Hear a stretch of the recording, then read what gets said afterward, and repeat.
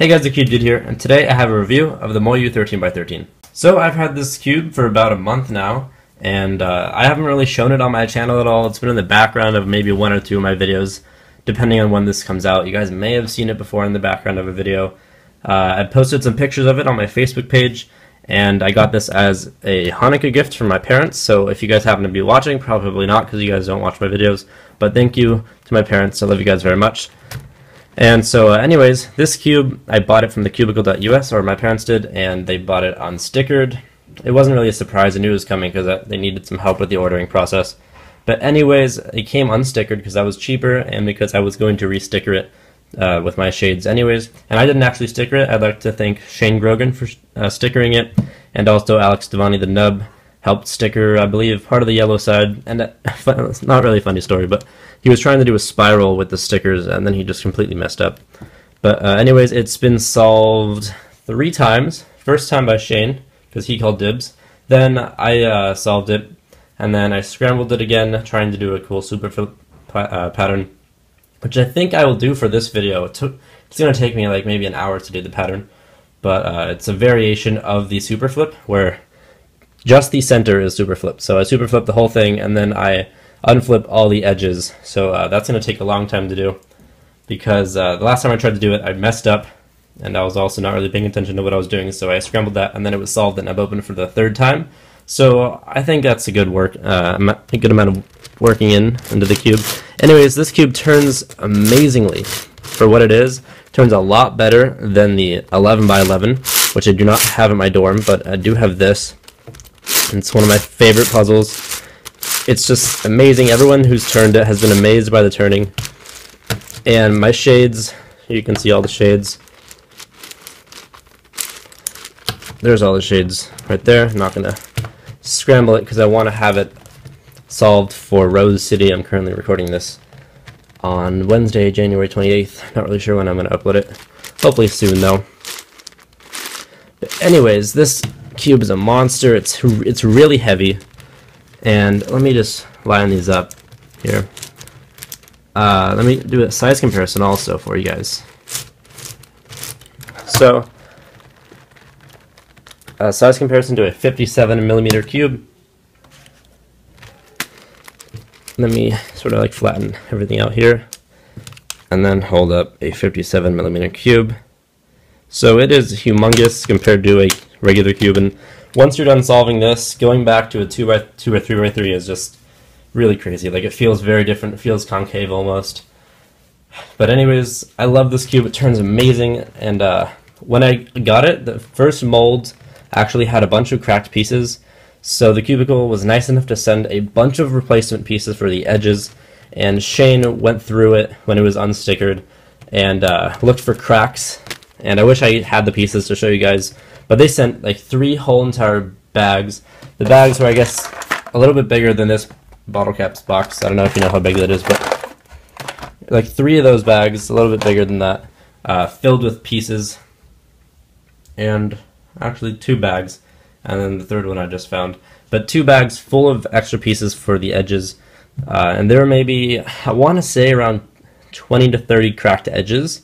So that's a big amount. It didn't really affect the turning at all. It actually didn't affect it at all. I'm not saying why it didn't really. It just didn't affect the turning at all, but I thought it'd be nicer if this was crack-free, except there are 2 pieces that are still cracked, and I think I just found one. The only reason it's still cracked is because, sorry, I'm taking a look at it closely, there were no pieces. I think it was, let's try and get it, I think it was this inner edge that they just forgot to send. So not the center one, but the one to the right and left of it. There are 2 of those, I believe, around the cube somewhere that have been covered up by stickers, and they don't affect the turning, but they are still cracked, and the cubicle just did not send those pieces. But that's fine. It's still an amazing cube, and as I mentioned before, it's really heavy. And I highly recommend, if any of you guys want an awesome cube and are big collectors, then I would highly recommend you guys go get this from the cubicle. They also gave me a good deal on it, so thank you very much to them. You can find a link down in the description where you can buy this yourself.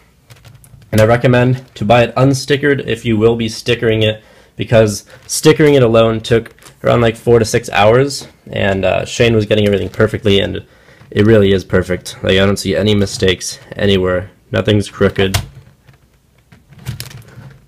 So great job, Shane, on the stickering.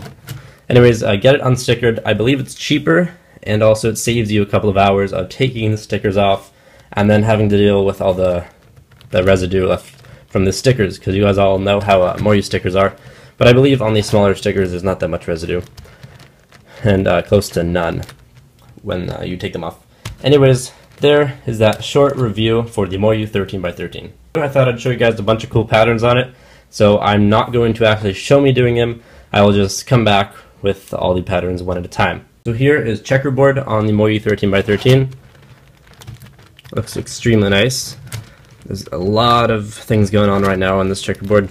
So next, on to the flower pattern. So here is the flower pattern on the 13x13. I think it looks really nice. It's one of the best patterns on here. Pretty much every pattern is really nice on this because it's such a big cube. But anyways, there it is. Alright, so here is this super flip on the 13x13. You guys may have seen this on my Facebook page, which you guys can find in the description. On there, I usually post some updates and then some other cubes. I post about some cubes that I got that I have yet to actually make a video about. So if you guys want to know some puzzles that I have that I may have not uploaded a video of yet, go ahead and check that in the description. Anyways, this looks amazing on this. And so now what I'm going to do before I end this video is I'm going to solve all the edges and just have the center be super flipped. And I really want to see how that looks. So we shall see.